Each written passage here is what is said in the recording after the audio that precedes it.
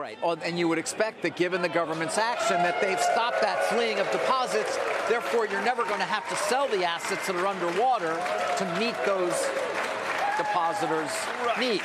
But I think, Carl, what we're looking at is it's so easy to transfer money to the banks that are, quote, not in trouble, that we're going to have to deal with something which says you should not move, period, end of the story. And that would involve a second round. And then people are going to worry about taxpayers. So it's not over. I do want to caution that if you have money in some of these banks, well, they're obviously going to punish you. We don't know which ones are which, obviously. And I also don't want to cause any run. It is easy for any of us to cause a run at this very moment. This is fragile. Yeah, we saw that on Friday in sharp relief. There's the opening bell and the CNBC real-time exchange of the big board. It's Ireland Inc.